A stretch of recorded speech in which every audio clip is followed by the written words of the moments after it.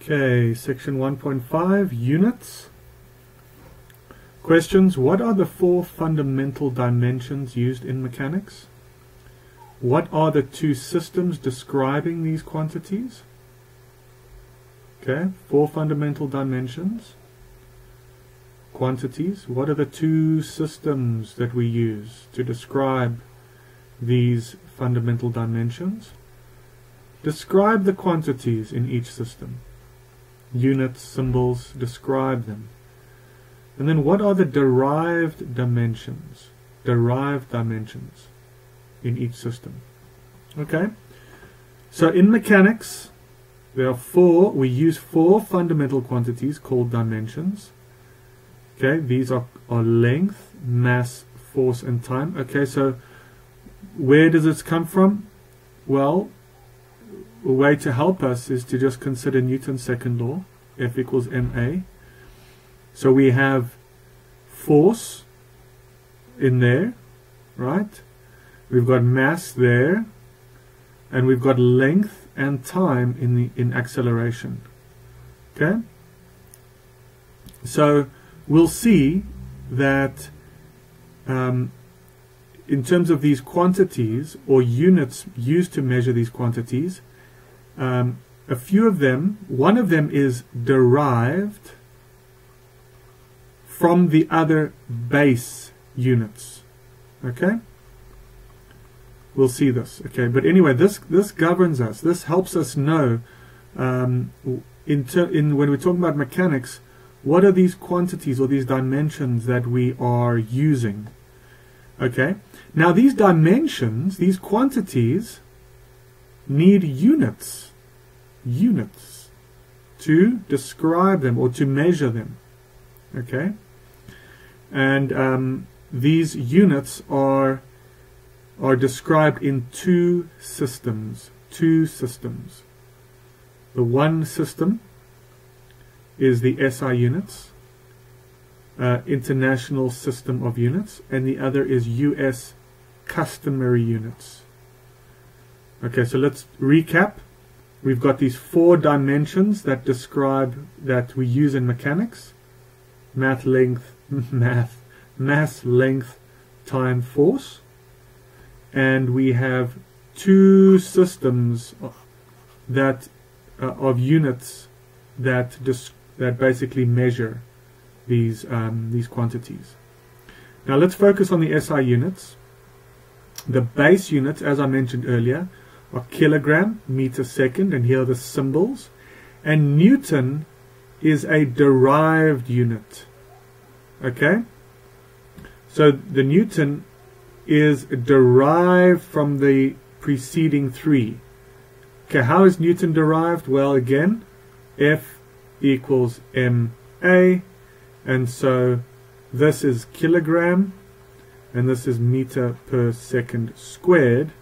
So a Newton is a kilogram meter per second squared. That's what a Newton is, and it's derived from these base units: kilogram, meter, and second.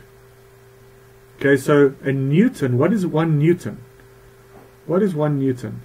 It's the force required, it's the force that you need to accelerate a mass of 1 kilogram, to accelerate this mass that is 1 kilogram, to accelerate it with an acceleration of 1 meter per second squared. That's what is 1 Newton. That's what 1 Newton is. Okay? And similarly, if we consider a mass falling, then if we consider F equals ma, then we have the weight of the object is mass times gravity. Alright. Okay, so we looked now at the SI units, looked at the base units and the derived units. Now let's look at US Customary Units. Here it's slightly different.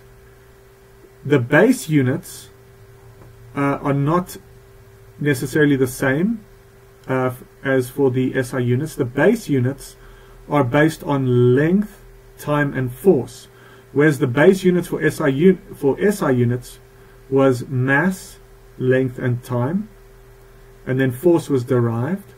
But here length, time and force are base, and then the mass unit is derived. Okay, so take note here.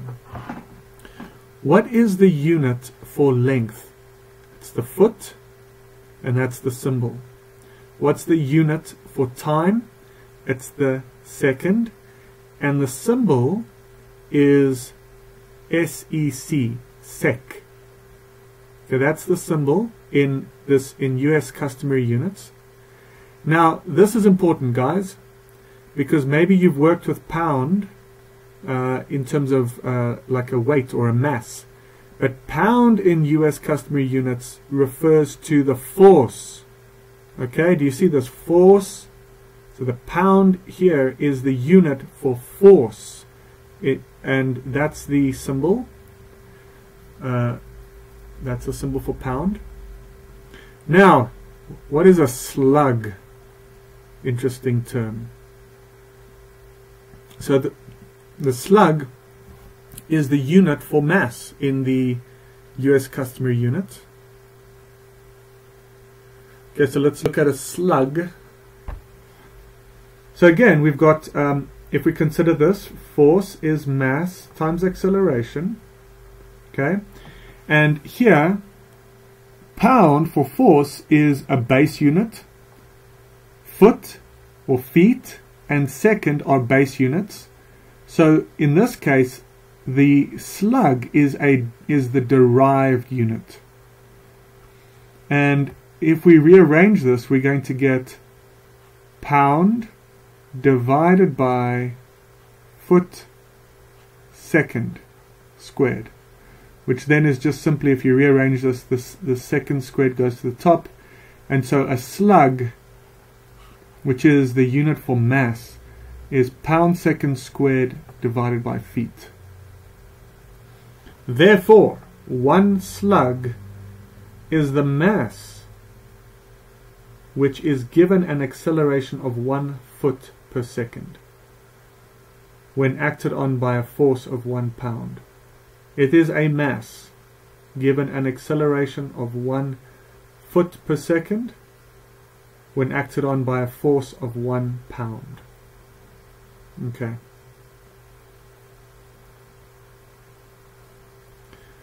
So I just want to remind you again that don't get, when we're talking about pound in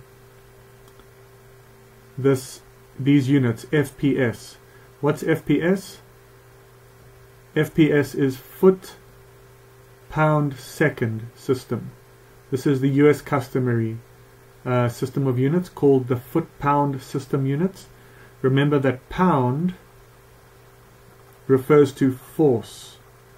Okay, and they sometimes distinguish between these two by saying, okay, well, if I write LBF, that refers to a pound in terms of force, and if I write LBM, then that refers to mass.